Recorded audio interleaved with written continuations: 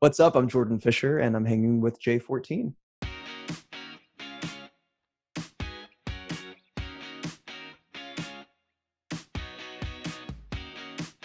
Great. We're just over it. We're so ready to get married. That's really it. Like we're just over it. So easy enough, right? We kept the big beautiful wedding that we have planned, big-ish, not really, not necessarily incredibly large, because we never wanted a massive wedding, but we wanted all of the people that we loved most in our lives to be there in Hawaii, back in July.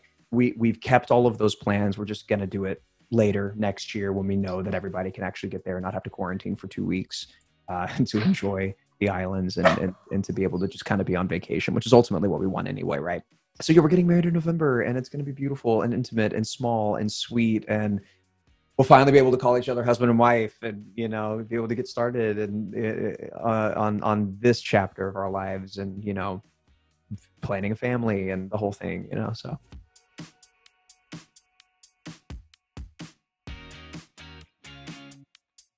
oh man, I adore Sabrina. I've known her for a really long time. We've been in each other's lives for a long time. So we never actually worked on anything together fully. So it was a blast to be able to go into that process already having trust and love for one another and respect for one another, both artistically and as humans and as friends and whatnot. So that was a blast, man. We felt like this is a term that we've all kind of used. Liza uses this term. Sabrina uses this term. We felt like we were in a summer camp, really. Like that was kind of it. And at the end of the summer camp, we kind of accidentally made a dance movie. So it was so fun. The dance film genre hasn't really been touched too much in the last 10 years. And so to kind of reintroduce that to a new generation is exciting.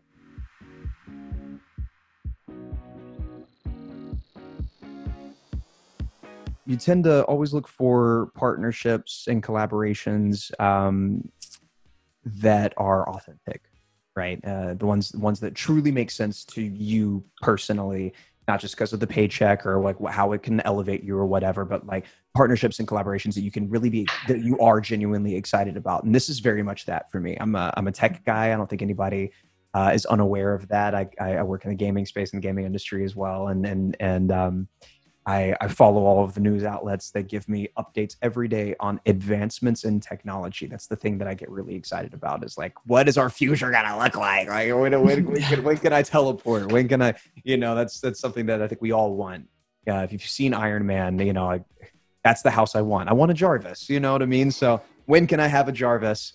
So this is very much that for me. I got hit up and learned about really comprehensively, obviously understanding what 5G is supposed to be and how Verizon is making that happen. We've all, like Elizabeth said, we've all heard the term before. We've seen the billboards, we've watched the commercials, heard the radio spots, driving in the car, whatever. 5G this, 5G that. What is it actually? Without talking about 3G, 4G, LTE, and blah, blah, blah, blah, blah. What does it actually mean? And how is that going to affect me in a positive way? How is that going to make an impact on my daily life, whether it be for work or for pleasure?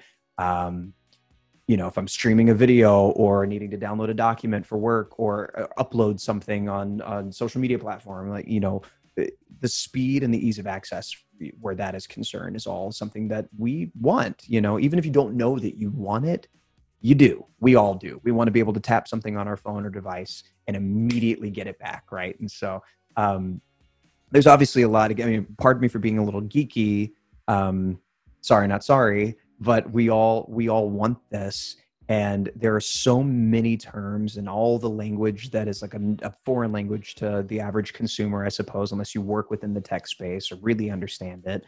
So what we're doing here is building content, videos and whatnot to explain to people what Verizon is doing and how 5G is being built out and what that means and how that's going to affect your life in real time in a positive way, and breaking it down in the easiest, most layman's terms way possible.